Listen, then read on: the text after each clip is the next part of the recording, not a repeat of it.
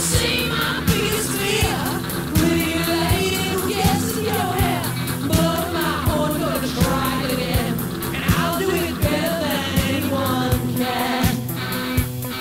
Like I can.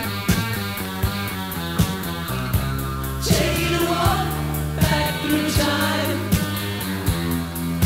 Believe on me, sing for me, sing for me, do it in time. Yeah.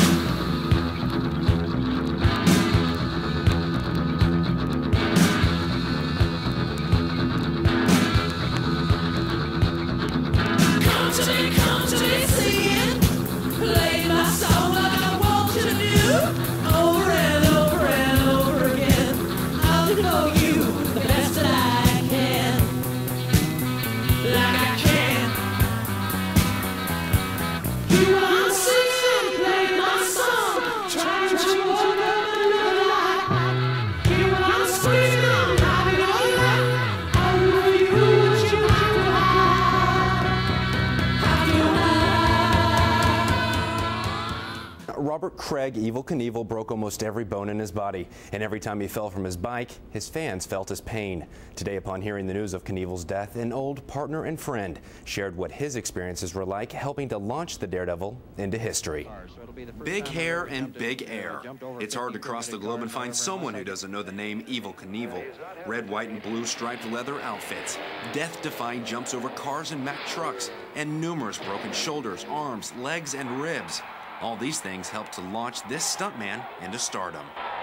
After several years of poor health, diabetes, lung scarring, and a liver transplant, the 69-year-old died Friday in his Florida home. He was a daredevil who was absolutely fearless.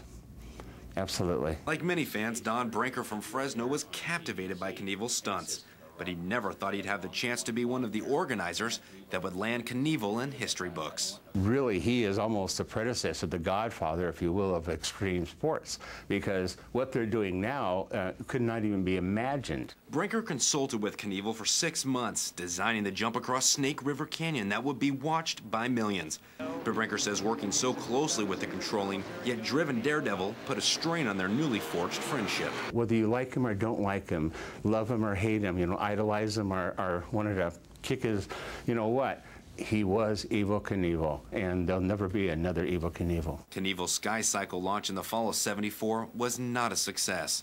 The parachute deployed too early, and he never cleared the canyon.